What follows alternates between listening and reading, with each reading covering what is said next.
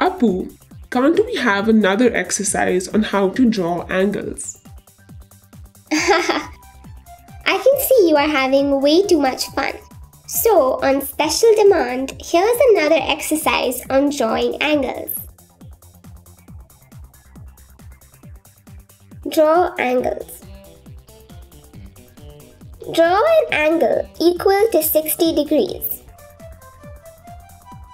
Draw a straight line. Place the midpoint of the protractor on the left end of the straight line.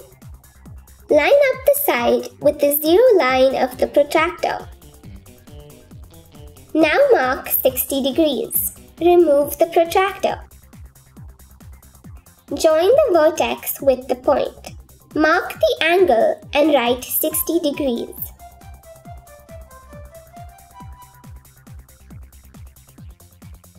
Marvelous!